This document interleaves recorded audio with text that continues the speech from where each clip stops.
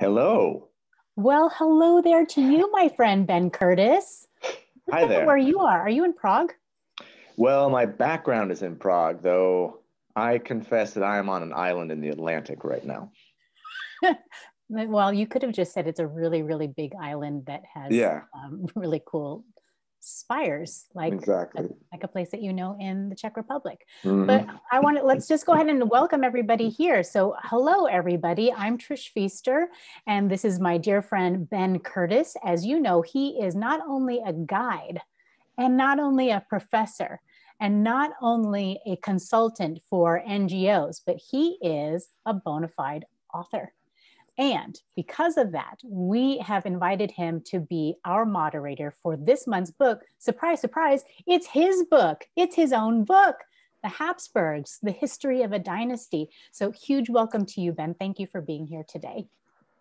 It is my enormous pleasure. Thank you, Trish, for being the hostess with the mostess. And thanks to everybody who's tuning in for this. It's my pleasure to get to talk a bit about this book that I wrote and lead us through the Guide Collective Book Club for this month.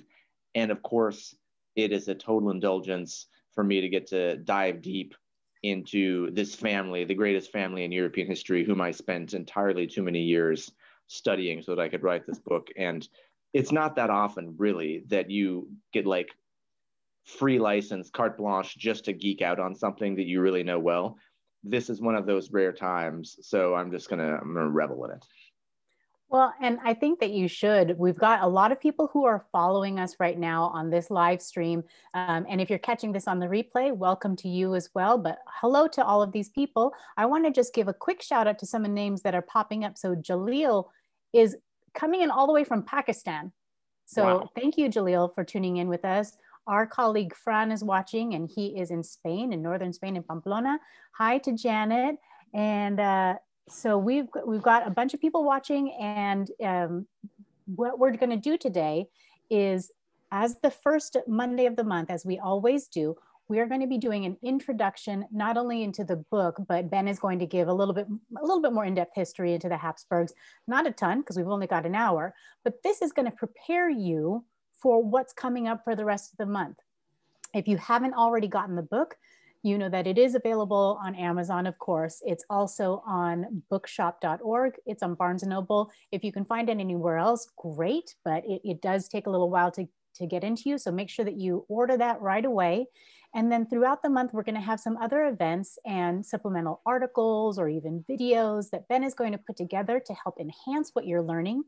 And then at the end of the month, the last Monday of the month, we are going to be doing a kind of group discussion wrap up, which is a private event via Zoom. And so the only way to get to be a part of that event is to join our Guide Collective Book Club.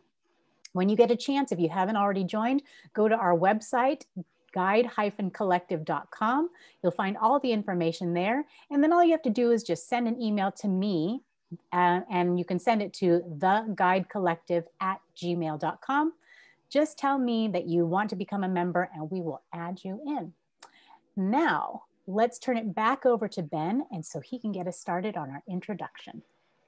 Fantastic. Thank you, Trish. Thank you, everybody who is watching right now, listening right now, or maybe listening later. I really appreciate you spending some time with us and to learn about this family that I learned about so much.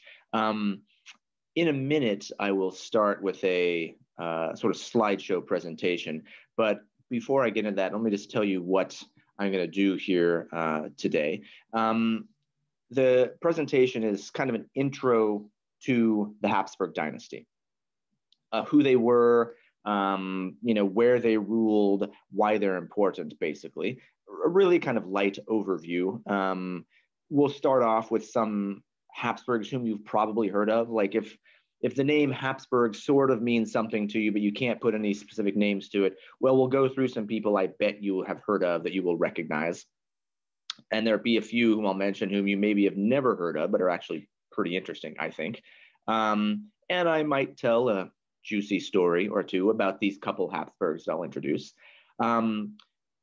I'll also look at a couple important Habsburg cities, just so you get a sense of where are we talking about? Where did this dynasty rule? And even show a map, just so you can get that in your head. Aha, that's Habsburg territory, right? And then to finish up, I have some Habsburg fun facts. I'm doing, you don't know if you can see the air quotes, Habsburg fun facts. It's kind of, you could only see like your left hand with this air quote, and then the right hand only had one finger. So it was kind of, sort of like, you know, you got to watch your punctuation. Exactly. But it's kind of, the Habsburg fun facts are like sort of trivia stuff, but some things would actually that shed some light rather on the family and tell you a bit more about them beyond the interesting fun facts. So that's kind of where we're headed. And before we start, just a little bit more about me. Who am I? Trish thankfully gave you a quick overview of who you're going to be listening to for the next however long it takes, half an hour-ish. So I used to be a professor at Seattle University in the US, where I taught European history and politics.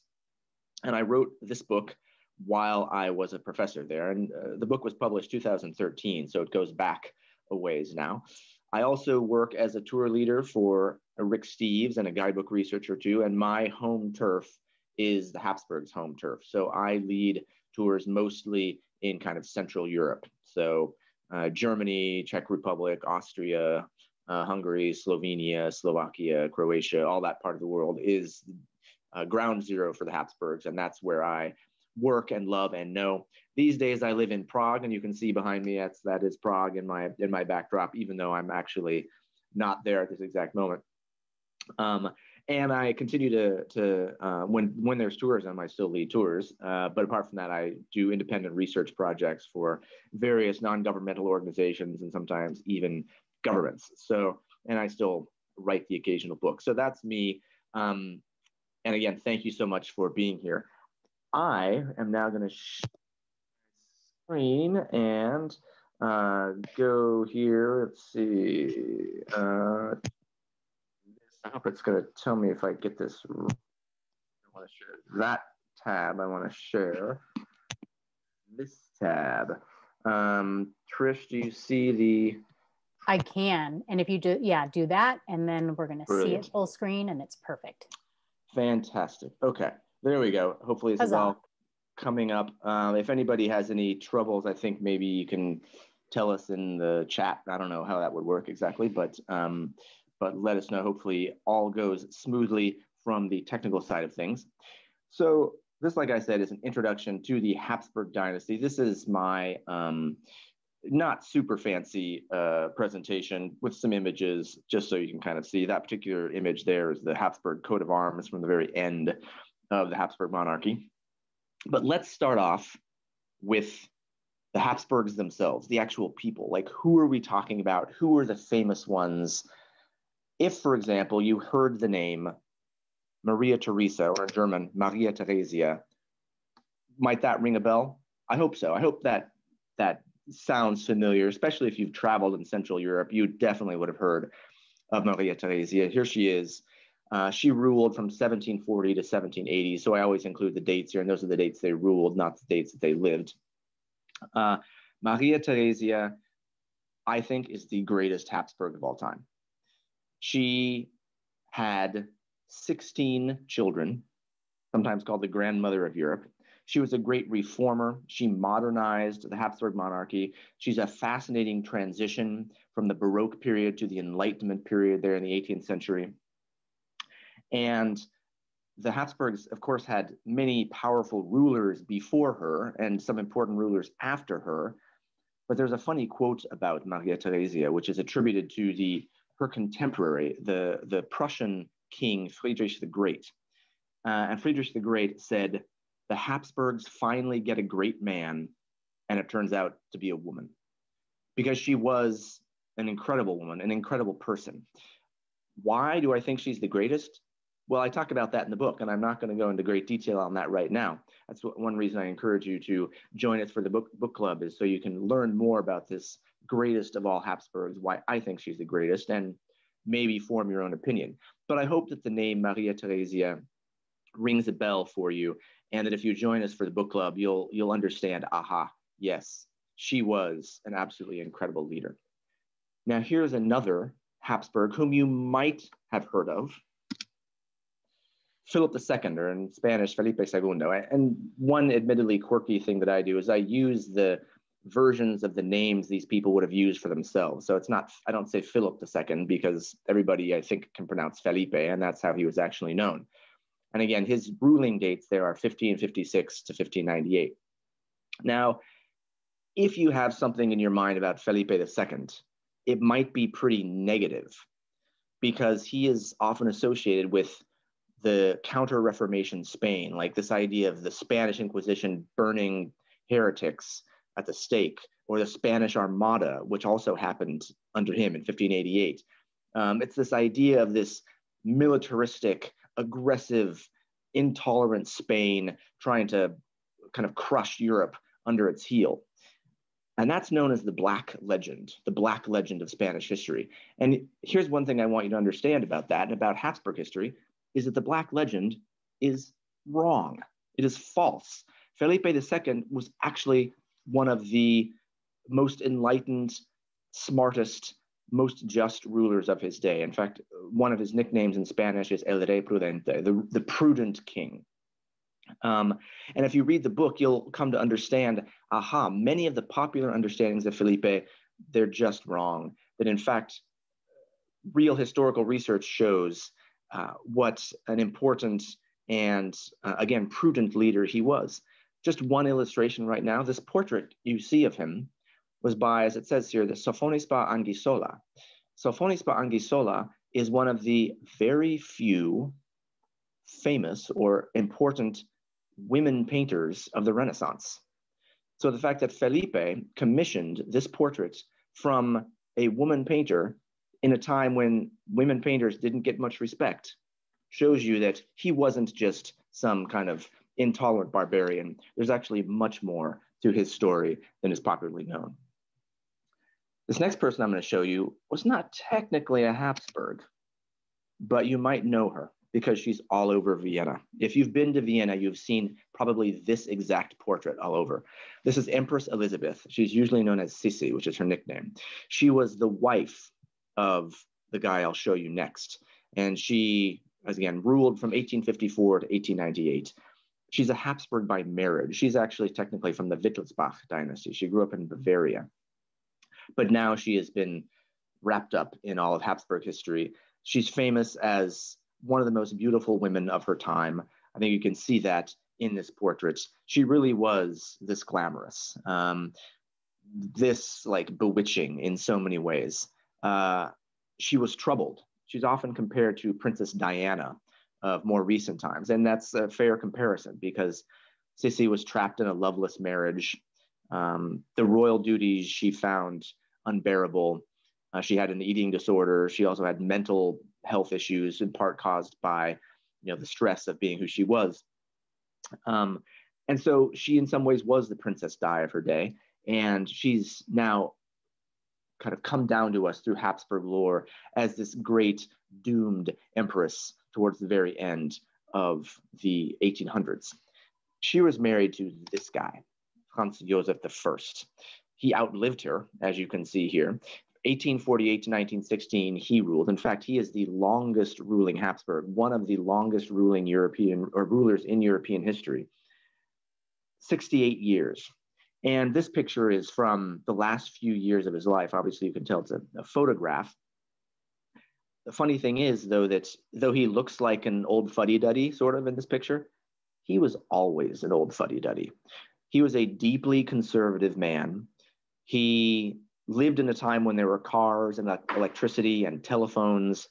He didn't want any of those installed in his palace. There's a legend that he ate the same thing for dinner every night, Tafelspitz, like a kind of a pot roast. And if you go to Vienna, you can have like the emperor's pot roast, and he had what he had. But the thing about him is that he was actually not a bad ruler. He was dutiful.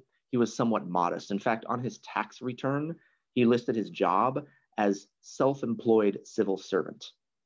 And you think of Sissi as sort of like the Princess Diana of her day. Franz Joseph I was somewhat like or somewhat comparable to Queen Elizabeth of the UK right now, the current Queen Elizabeth.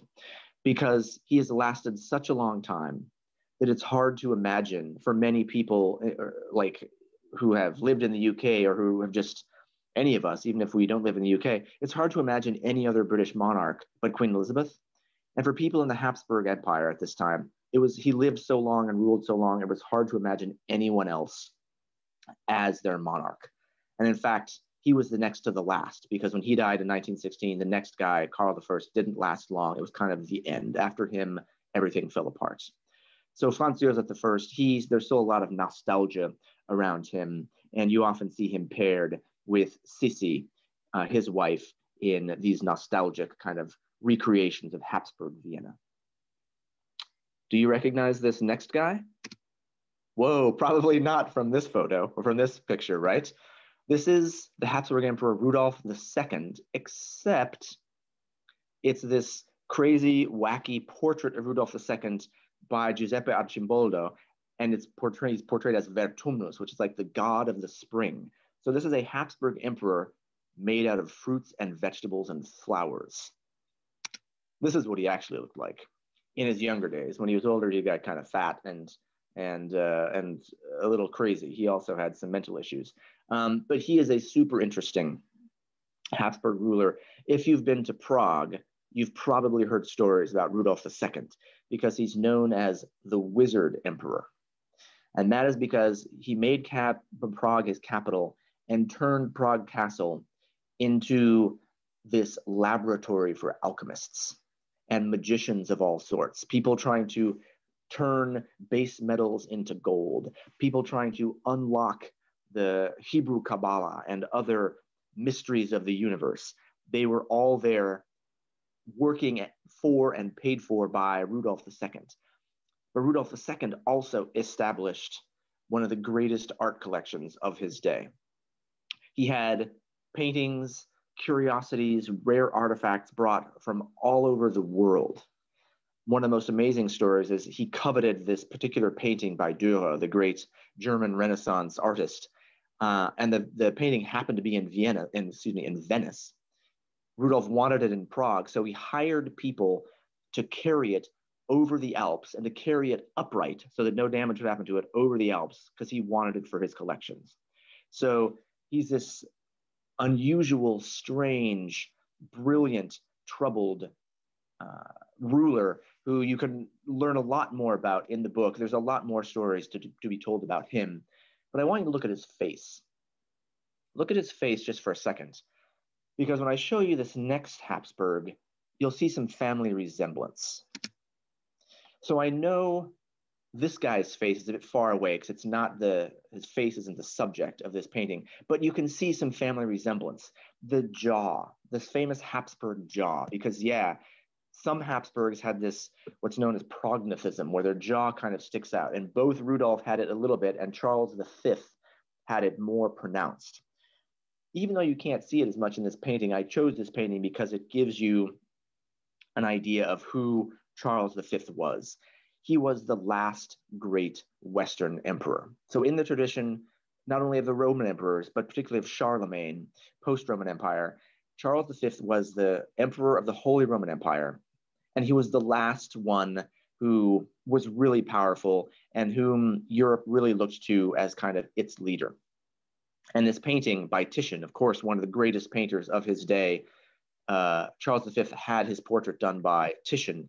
And the portrait expresses this, because you see Charles V on horseback wearing gleaming military armor. And very specifically, this portrait was painted after a military victory over the Protestants. And it shows Charles V as the leader of Christendom, which he was, because his empire was larger than any person's before that in European history. And he really bestrode the continent. He was the man who ruled more people and more lands than anyone else had for centuries. And hence, he is still the last great Western emperor, because no one since him occupied that same position of authority. Now, speaking of the family resemblance between Rudolf II and Charles V was Rudolf II's granduncle.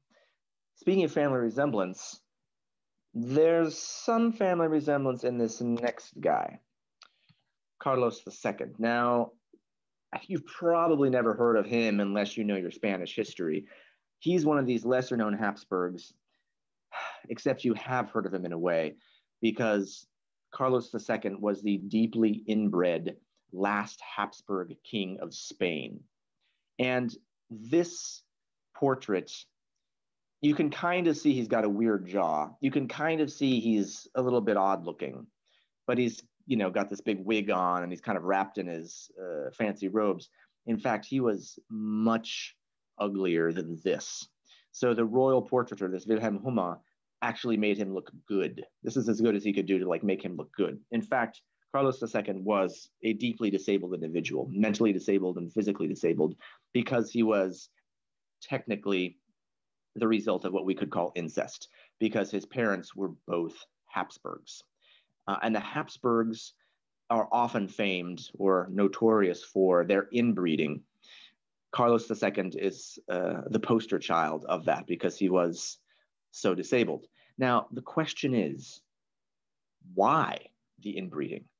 People knew at the time that, for example, uncles shouldn't have children with their nieces, which happened within the Habsburg dynasty.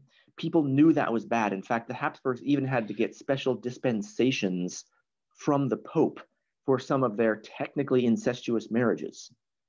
Why? Well, that's another thing that I talk about in the book. I encourage you to read it so that you understand, why did the Habsburgs practice this inbreeding even though they knew it was problematic? One of the mysteries that we can talk about in the book club. This next guy, I didn't put who he is yet because I wonder if anyone recognizes him. I guarantee, even if you've had just high school European history, you've heard of him. So think about it for a second. Who is this guy? Who might he be? Well, it's a photograph, so it's relatively late. He's an archduke. Yes, he's Archduke Franz Ferdinand. He is the archduke who was assassinated in Sarajevo in June 1914, which essentially became the trigger for World War I. The title Archduke, interestingly, you probably only hear about it in terms of Archduke Franz Ferdinand, unless you dig further into the history. The Habsburgs were the only people who were ever archdukes. One of the funny stories is their original territories in Austria were not a kingdom, they were a dukedom. But the Habsburgs didn't like the idea of not being kings. They couldn't just name themselves kings because the Holy Roman Emperor at that time had to approve you becoming a king. So they couldn't just name themselves kings. What they decided to do, in fact, one particular Rudolf of the Habsburgs said, okay, we can't call ourselves kings, so we're going to call ourselves archdukes. It's like, an archbishop is to a bishop. Well, archdukes are to dukes. We're that much higher than all you other dukes. We're archdukes. And the Habsburgs were the only ones who ever called themselves archdukes. And this is the latter days most famous archduke. I can tell you Franz Ferdinand was not a nice guy. I think you can kind of get that vibe from this photo. He's got this kind of military haircut and that totally outlandish mustache. He was not a likable human being. And he only became the heir to the throne after the actual heir to the throne, the son of Franz Joseph and Sisi, whose portraits I showed you earlier, after he died in a murder-suicide. There's a whole other juicy story to talk about at a later date. So Franz Ferdinand, whom you all have known, famous Habsburg, killed in Sarajevo in 1914. Here's another Habsburg who every single person listening to this knows. Who's this, do you think? Well, she's clearly earlier. Looks pretty 18th century to me. You know her name because this is Marie Antoinette. Her name is actually Maria Antonia. People think of her as French, but she is Austrian. She was a Habsburg. She was the wife of Louis XVI, famously beheaded in the French Revolution in 1792. So Marie Antoinette was one of Maria Theresia's 16 children. She was her eldest daughter. And it's a pretty interesting story how she ended up marrying the King of France, because historically, France was the main enemy for the Habsburgs. They had wars and wars and wars over centuries. So why then did Maria Theresia, this incredibly smart leader, marry her daughter to the French king? It has to do with what's known as the reversal of alliances, when suddenly in the later 1700s, the Habsburgs ally with France. That was an incredible revolution in European statecraft and diplomacy before, like, the French Revolution, which turned everything upside down again. But the fact that this Habsburg empress would marry her daughter to the French king was incredible for the time. One other funny little story about this particular portrait. This is funny, but also, frankly, kind of creepy for us today. Marie Antoinette was 13 when this portrait was painted. It was painted as like the picture for her future husband of the girl he was going to be marrying. So I don't know this is like the Tinder photo or something of the day for Marie Antoinette. Pretty weird, huh? Now this next guy, there's another French connection here. See if you know who he is. I bet you've seen this portrait before if you have been to Paris, if you've been to Versailles in particular, and I know you know his name because this is Louis XIV of France. Now, he's not technically a Habsburg because these things are patrilineal in European history, meaning the bloodline goes to the father. But guess what? Louis XIV, his mother was a Habsburg, and his first wife was also a Habsburg. Now, the point of this is to tell you that the Habsburgs, their fingerprints are everywhere in European history. Literally, they have an influence in almost every contemporary European country. In fact, here's a map. Here's a map from the book, which shows you the Habsburg domains around 1700 with a little bit of time fudge. But what do you see here? Everything that's white is not Habsburg, but look at how much that's either black or gray. The Habsburgs ruled almost all of Europe in the later 1600s. It's pretty incredible. Also think about it like this. Look at France. You can understand why France was historically kind of the main enemy of the Habsburgs, because the French were almost surrounded by Habsburg territories, whether it's in the Iberian Peninsula in Spain, Castile and Aragon, or whether it's the Netherlands and what's now Belgium, whether it's the Holy Roman Empire, whether it's the Danubian domains over there in Austria and Bohemia. And of course, the Habsburgs even ruled big chunks of Italy at this time. So this just gives you an idea of when we talk about the Habsburgs' kind of footprint in Europe, where is it? It's almost everywhere. Some of this was only kind of titular sovereignty. So you see how the Holy Roman Empire is kind of shaded there. The Habsburgs were the emperors of the Holy Roman Empire, but that didn't always translate to being able to call the shots. In some places they lost. So they lost Portugal in 1640. But just before that, in the reign of Felipe IV of Spain, the Habsburgs effectively controlled all of South America, what's today Mexico and much of the southwestern USA, what's today the Philippines, chunks of Asia, and colonies scattered all around Africa, in addition to all of this stuff in Europe. One reason why the Habsburgs are so important is because they had the first global empire on which the sun never set. And one of the things the book talks about is how did they put this empire together? How did it happen? It's an absolutely incredible story. So with this geography kind of overview, we can zoom in on some famous Habsburg cities. Vienna today is probably the most famous Habsburg city. And I chose this particular image because you actually see some of the Habsburg palaces, right? I don't know if you probably can't see my cursor necessarily, but down in the lower right is a part of the Hofburg, which is like the Habsburgs' palace, their main palace in Vienna. But then you go just to the left and you see this great plaza surrounded by these two imposing buildings. That's the Art History Museum and the Natural History Museum, built during Franz Josef's time. And then you go up towards there's all those green areas. You see just kind of above the Natural History Museum, you see this other complex, which is the Parliament today. And then just above that, you see the beautiful town hall. And across the green space from the town hall, you see the Burgtheater, which is the most prestigious theater. So this actually shows us what's known as the ring in Vienna, the Ring Road, which is this just parade of amazing architecture built after the Habsburgs tore down Vienna's city walls in the later 1800s. If you've been to Vienna, you know the Habsburgs are there, right? Because you can't talk about Vienna without the Habsburgs. So, of course, they go together with Vienna, but they also go together with Prague.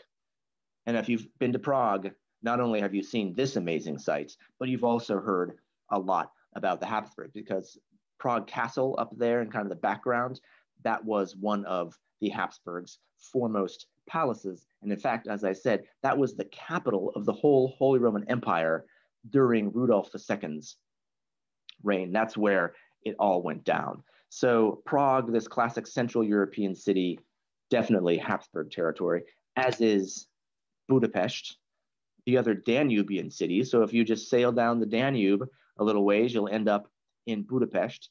And people often think of the Habsburg domains, they call it Austria-Hungary. Well, technically, Austria-Hungary didn't come into existence until 1867. But after 1867, Budapest was the twin capital, along with Vienna, of the Habsburg monarchy. And even though Vienna didn't come through World War II as pristine as Prague did, and was never as quite an important city in earlier days as Prague was, there's still lots of beautiful architecture. And you can see just from this very view, looking across the Danube at Buda Castle, you get an idea of this majesty that Budapest had as one of the twin capitals of Austria-Hungary. Now, we couldn't leave out Madrid, the capital of Spain, also one of the capitals of the Habsburg monarchy. In fact, Spain is the capital, Madrid is the capital of Spain today because of the Habsburgs, because Philip II chose Madrid as the capital of his Iberian realms because it was roughly central in the Iberian Peninsula. So Madrid is the capital not only of the Habsburg Spain, but it's actually the capital of Spain because of the Habsburgs. So Vienna, Prague, Budapest, Madrid, those are probably the three most famous cities with a lot of Habsburg heritage. But there's a couple other cities that you might not know are actually Habsburg cities. How about Bruges? Yeah, the Habsburgs ruled Bruges for about 300 years, starting from the very end of its medieval golden age, so just prior to 1500 to 1794. So Bruges is actually partly a Habsburg city. Trieste. You might think of Trieste, oh, it's Italy, right? Well, it is now, but it actually belonged to the Habsburgs. It was considered Austrian territory from 1382 all the way to 1918. And one reason I love Trieste is it still feels like a mixture of Italy and Austria. And here's a funny little one. Luxembourg, that forgotten kind of little country right up there by Belgium and the Netherlands, it also belonged to the Habsburgs for about 300 years, the 1470s to 1795. And after that, the French Revolution changed things. But the Habsburgs ruled here for centuries. Why is there even a Luxembourg, such a tiny, insignificant country today? Well, that's also partly because of the Habsburgs. And I'll get to that story in the fun facts. So let's talk about some Habsburg fun facts. First of all, I mentioned the Holy Roman Empire. The family ruled the Holy Roman Empire from 1438 until 1806 with only one little break in between. This is absolutely unrivaled in European history. There's no other dynasty that comes even remotely close to this. And the Holy Roman Empire, as I was alluding to, talking about Charles V, was the highest crown of the West. It was the most prestigious crown, the most prestigious title in the West, in Europe. And this is a big reason why there was no more dynasty, or no dynasty with greater prestige than the Habsburgs, because they essentially owned the crown of the Holy Roman Empire for centuries. Another fun fact, this saying attributed or about the Habsburgs, let others wage war, you, happy Austria, marry. What does this mean? This is something that actually runs through Habsburg history, this saying. What does it mean? Well, the idea is that the Habsburgs didn't gain their empire so much from fighting wars. Unlike, say, Louis XIV, who added to French territory mostly through wars, the Habsburgs got it rather through marriage. And just one key example, the Habsburg ruler Maximilian I, in the last couple decades, of the 1400s. He put together two marital alliances that are unprecedented in European history. Because in the space of about one generation, the Habsburgs, who had been Holy Roman Emperors and who had been Archdukes of Austria, suddenly also became the kings of Castile and Leon in the Iberian Peninsula and inherited thus all of Castile's enormous empire in the New World. And they gained the crowns of Bohemia and Hungary in Central Europe. All of this all at once, and suddenly you have the Habsburgs controlling so much of Europe, like in that map that I showed you. And in the generation just after Maximilian I, in Charles V's generation, in the early 1500s, all 6 brothers and sisters were kings and queens. This is also something that has never happened before or since in European history. This is an example. Charles was Holy Roman Emperor and, of course, King of Castile and Aragon in Spain. His brother Ferdinand was subsequently Habsburg or Holy Roman Emperor and ruled Bohemia, Hungary, and Austria. Their sister, Maria, was an earlier queen of Hungary and Bohemia. Their sister, Eleanor, was queen of Portugal and later queen of France. Their sister, Isabel, was queen of Denmark, Sweden, and Norway. And their sister Queen Catalina, was queen of Portugal.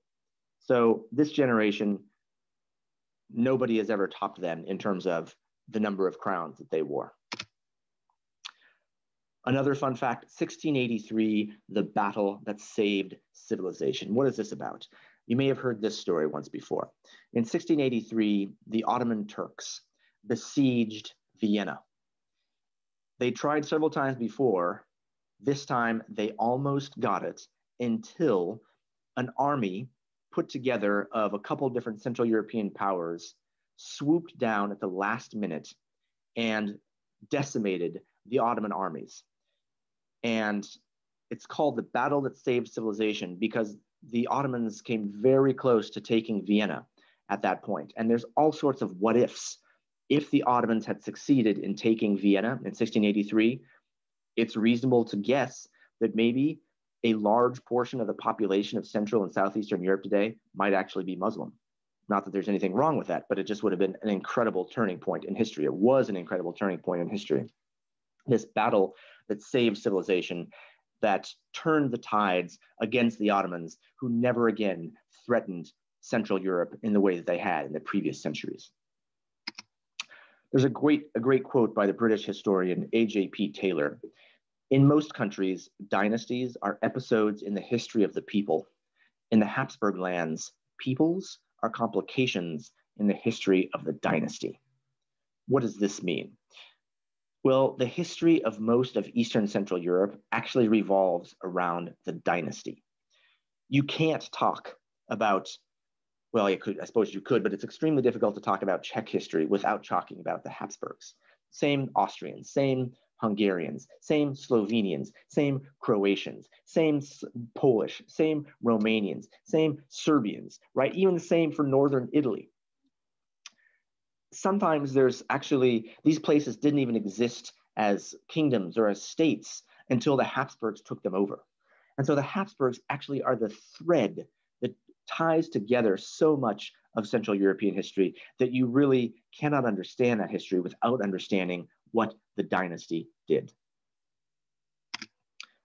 More fun facts.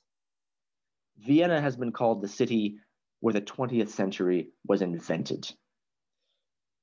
Because when you looked at those latter days of the Habsburg Empire, right around 1900, the list of names of people who were active in art, in science, in architecture, in all kinds of domains was absolutely incredible.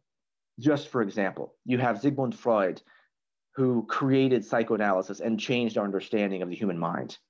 You have Gustav Klimt and Egon Schiele, these two great expressionist painters who also overturned earlier ideas of what beauty in art looked like. You had composers such as Schoenberg, who cast away the old tonal structures of Western art music.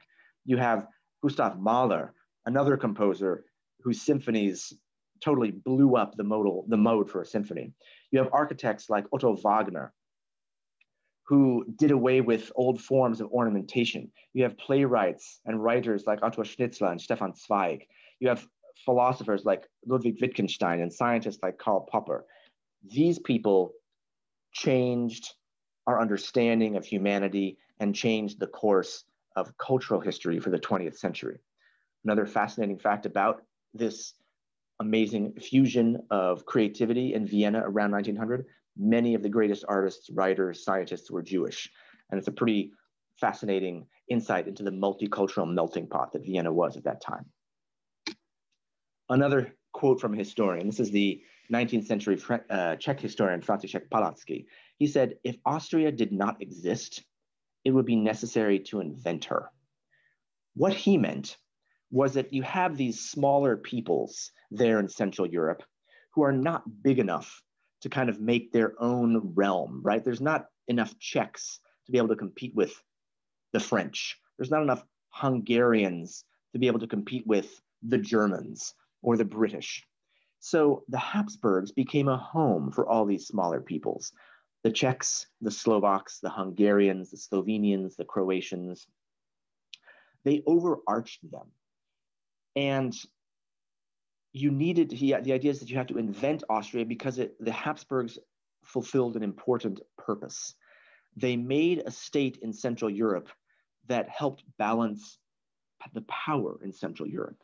And if you want to think about how important that balance of power was, think about what happened in European history once the Habsburg monarchy was gone.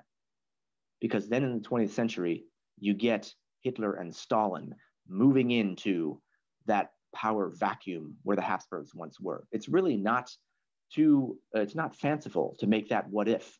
That if the Habsburg monarchy hadn't been broken up at the end of World War I, you might never have had either the Nazi regime or the 40 years of Soviet domination of Eastern Central Europe.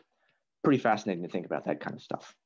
So just as the Habsburgs became a home for these smaller peoples, it's also a fair argument that the Habsburgs are the reason that Belgium, Austria, and Luxembourg exist. Austria, of course. I mean, the reason why Austria exists as a state today is because of the Habsburgs. Why didn't it just become part of Germany? Well, because it belonged to the Habsburgs. It belonged to a different dynasty, and the Habsburgs didn't or couldn't join Germany.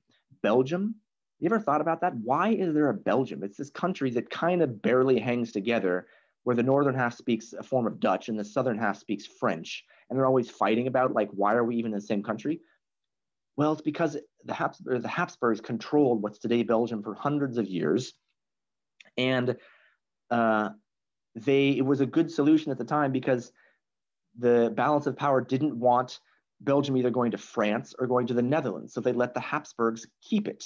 And you have this state which comes together as this kind of, weird hybrid of these two different peoples. And it's still around because people couldn't think of anything else to do with it. So there's like this footprint that the Habsburgs created in Austria and Belgium that is still filled by those countries. And Luxembourg is kind of the same. There was another dynasty once in Luxembourg, but it was this area controlled by the Habsburgs. They didn't ever try to integrate it into some larger state. They didn't try to make it part of like what's Belgium. They didn't attach it to the things they held in Germany. It kind of existed because the Habsburgs let it exist. And then once the Habsburgs were gone, Luxembourg just kind of kept existing. And so in a weird way, the Habsburgs are one of the reasons why you have some of these weird European countries, like these little small kind of quirky European countries like Luxembourg especially, but even Belgium. And our last fun fact, the Habsburgs, oh yeah, they're still around. The head of the Habsburg family, you can't really call it a dynasty now because they don't rule anything, but the head of the Habsburg family now is a guy named Karl von Habsburg. He is the son of Otto von Habsburg. And Otto von Habsburg is important because he was the last Habsburg crown prince, that if there had still been a throne after World War I, he would have eventually sat upon the throne. But Otto von Habsburg died and his son Karl took over. Karl is 60 years old. He actually lives in Salzburg in Austria. He was a member of European Parliament. He was also a quiz show host in Austria for a while. He's works mostly as an advocate to protect important cultural properties, like in military conflicts. So kind of monuments men stuff, protect great art from being damaged in war. And when he's gone, his son will take over. His son is a Formula One driver, because I guess that's what you do if you're really, really rich and don't have anything else to do, is you drive race cars. I want to tell you the name of this future head of the Habsburg family because it makes me laugh, because it's this classic European aristocratic name that takes like a paragraph. The eventual head of the Habsburg family is named Ferdinand Zvonimir Maria Balthus Keith Michael Otto Antal Barnum Leonhard von Habsburg-Lothringen. That's his full name. I like the fact that Keith is in there for some reason. I don't know. But so that's the Habsburgs, who are the two guys who are currently kind of tops of the family. So we're almost done. Thank you so much for your interest in listening. Let me tell you just a little bit about the book before I wrap it up.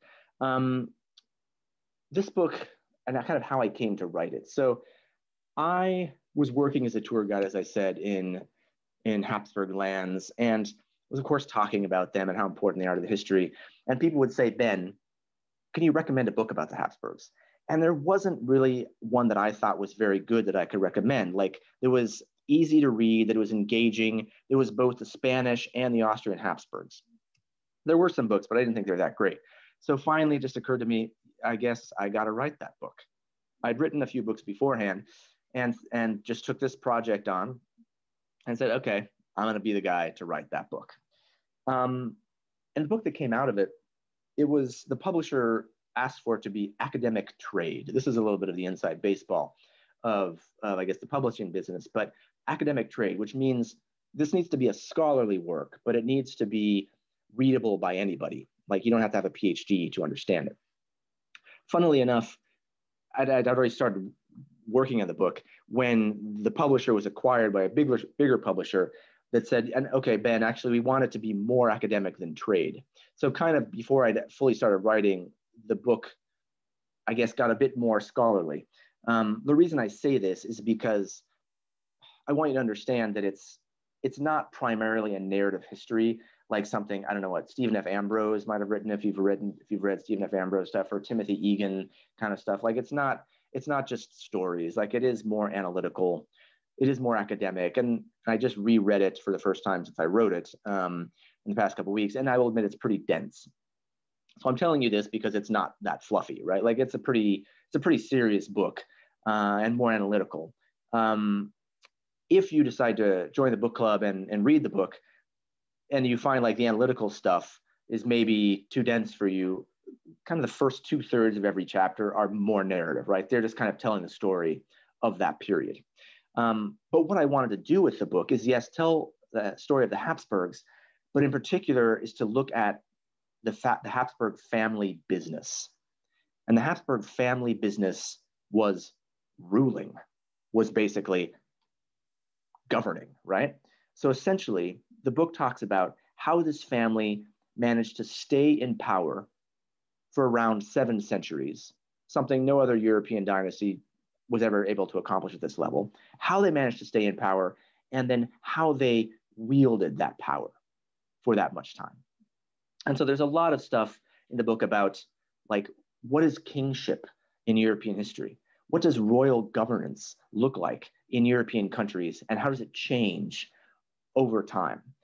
And even if that stuff might be pretty in-depth for you, one of the things I hope the book does do well is that it's also, I think, a pretty good overview of many of the main trends in European politics and culture from the Middle Ages right up until the early 20th century. Because the Habsburgs, as I said, their fingerprints are all over European history. And by studying the Habsburg history, you actually learn a lot about broader European history. What was the 30 Years' War? Turns out the 30 Years' War was in many ways a war of everybody against the Habsburgs. Why was World War I fought? Well, turns out that's partly because of the Habsburgs. What was the Baroque? Well, let's look at and understand the Baroque through the lens of the Habsburgs. So I hope that those big, long lines of European history come a bit clearer just by looking at them through the family. And that is what we'll be looking at for the book club, I can tell you Trish mentioned a couple of the things we have coming up, and I'll just kind of preview those. So in addition to the very end of the month, our discussion, later this week, we'll have a post on my favorite Habsburg palaces. So if you want to play House Hunters International with Habsburg palaces, check out this post and you will see what I think are some of the coolest, most amazing castles and palaces the Habsburgs lived in. I'll also do a post on like how to learn more about the Habsburgs through some really cool websites or some movies, because of course the Habsburgs, there have been movies about them, fiction stuff, but also nonfiction. And there's like lots of novels and other great books around the Habsburgs. So I'll do a post on that. And then another fun one, I hope it's fun, I'll do a talk also later on in the month about Habsburg treasures, which is my pick of some of the greatest works of art and architecture that happened under the Habsburg dynasty. And you can imagine for a family that ruled so long in so many incredible places, there are some absolutely, absolutely fantastic works of art and architecture that classify as Habsburg treasures. So that's the preview. Thank you again for your interest. I hope that you may decide to join us for the book club. And I am super excited for the discussion and to help teach and also learn from you about what you find interesting about this most important dynasty in European history. Holy cow, Ben, you just like hit it out of the park. You're so rad. It's just so entertaining. And, you know, I mean, it's what I found really interesting, and there were so many things, but something that you mentioned towards the end is that being able to understand the Habsburgs gives you a much deeper insight into understanding European history overall. And a lot of our colleagues kind of use this imagery where when we teach about history, or to view it as a kind of tapestry, right? Mm-hmm. And if you think about all of the threads, all of the pieces of fabric that have been interwoven because of the Habsburgs, and then pulled each of those things, you'd be left with virtually nothing, right? Right. You'd be like, yeah. I don't know what this is, yeah, because exactly. it's just tatters, because they were so integral. So being able to have this is going to enhance all of our explorations. And when we are finally able to get back to Europe and travel around, all of these things are going to take on a whole new dimension, a whole new level of depth and understanding. So I'm really excited that you, as the author, are able to guide us through this during this entire month, not only with the book itself, not only with the group discussion at the end, but also the supplemental work that you're going to be doing to help us further our knowledge of this. So Ben, huge thanks to you for that.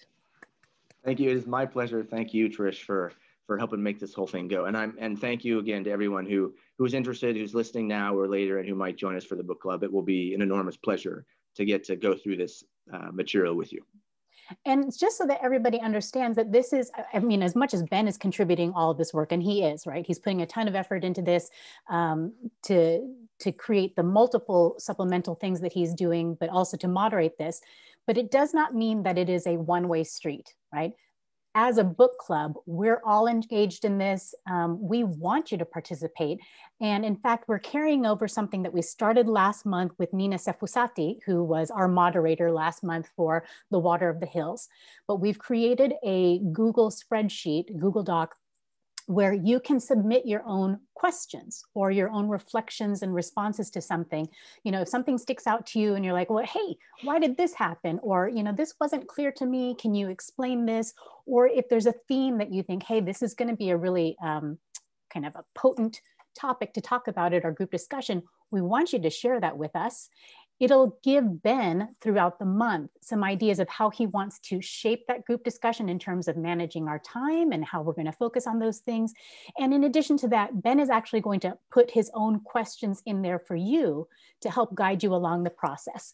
So we hope that this encourages everybody to be more interactive, and we want this to be a community of readers, a community of learners, a community of travelers who can travel through literature and through history and text to be able to come together and expand their knowledge.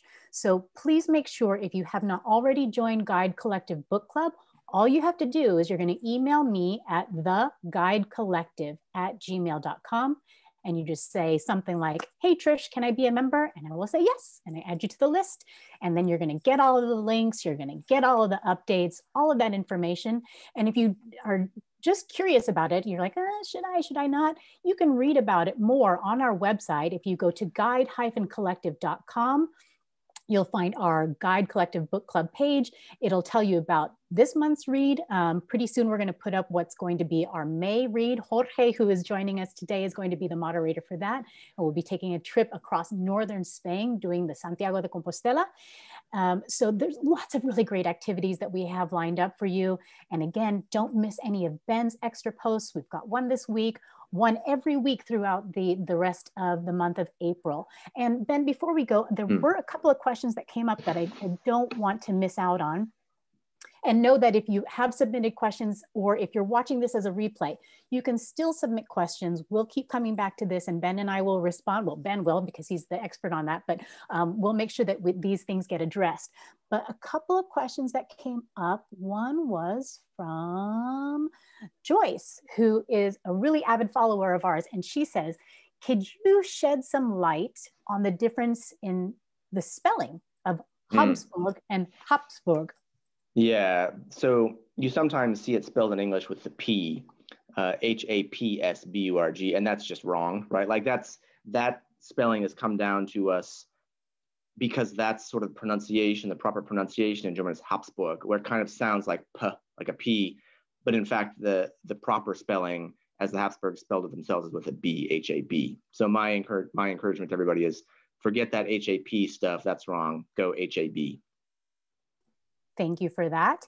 And our colleague Nina, she made a remark, not quite a question, but it is a poignant remark to say, interesting how small countries like the Netherlands, Denmark, Sweden, Norway still have each of their monarchies. No chopping off the heads, no violent revolutions or assassinations.